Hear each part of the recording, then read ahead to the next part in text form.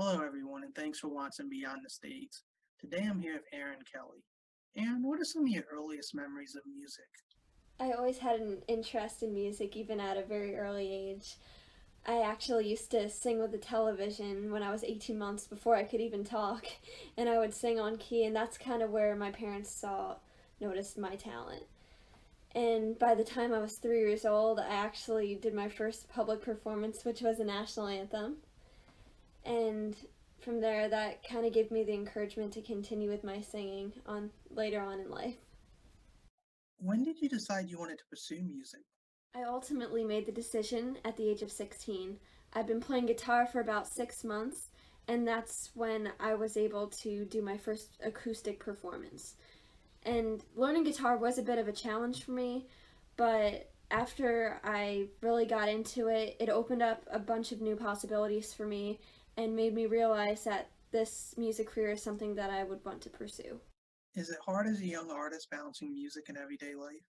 Balancing my life can be a little difficult at times because I'm actually working part-time right now, going to college and trying to pursue the music, so it doesn't give me a lot of time for a social life, but I'm really hoping that'll pay off in the future. Where do you draw your inspiration from? Oftentimes, my inspiration comes from real life experiences and sometimes from observations. And I often tend to write my melodies first rather than write the lyrics first. And I end up writing the lyrics to fit the melody rather than the other way around. Who have been some of your biggest musical influences? I'd say the artist that has one of the biggest influences on me would be Linda Ronstadt. She had such a powerful voice, and she could sing just about any genre of music, which just amazed me. I also would say Carrie Underwood is a big influence on me, as well as Patsy Cline and Leanne Rimes. If you could perform with any one of them, who would you choose? I would definitely say if there was any artist that I would be able to perform with, I would love to perform with Linda Ronstadt just because she has been such a big influence on me since childhood. Can you tell us about your EP? My EP, Why Wait, is composed of 5 songs. I recorded 4 of those songs in Nashville with Rich Herring of the Little River Band, and I also recorded 1 song locally with a guy named Nike Van Wyk out of the Lehigh Valley.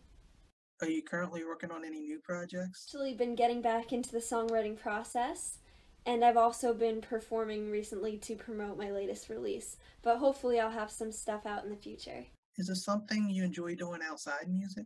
Back in the day, my mom was actually a professional athlete, so of course I played every sport imaginable as a kid. And now, usually when I'm not singing, I'm either working out or playing racquetball. Where's the best place for fans to stay up to date with everything you have going on?